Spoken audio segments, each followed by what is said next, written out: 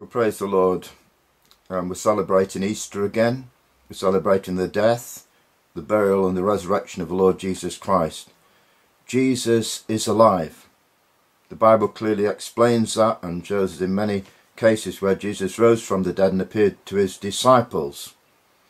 And then he commissioned them with the gospel to go out into all the world and preach the gospel. 2,000 years ago that happened, and the gospel continues today. It was 35 years ago when I heard the gospel of the Lord Jesus Christ and believed that Jesus did all that for me, and believed and realised that I was a sinner and I needed him, and I received him into my life and became born again. How do I know that I'm born again? Because in Romans chapter 8 it says in verse 9 that if any man does not have the Spirit of Christ, he does not belong to him. So I'm born again by the Spirit of God, and I have the Spirit of Christ in my life. Jesus is in me and he is in my life by his Spirit. Now when Jesus rose from the dead, he appeared to a number of disciples, and when he appeared to them, obviously he started to talk to them and they realised who he was. But there was one of the disciples who wasn't there at that time, and his name was Thomas.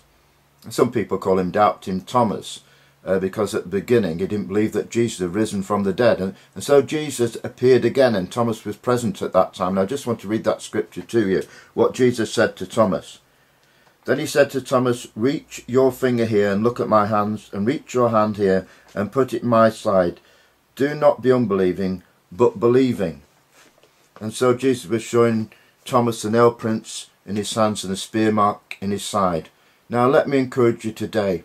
Jesus is alive, but you've got to realise first of all you're a sinner, and that you need to come to Jesus in your sin and ask him to come into your life, because he bled and died for you on Calvary's cross, and he will save you if you ask him into your life. Thank you for listening today.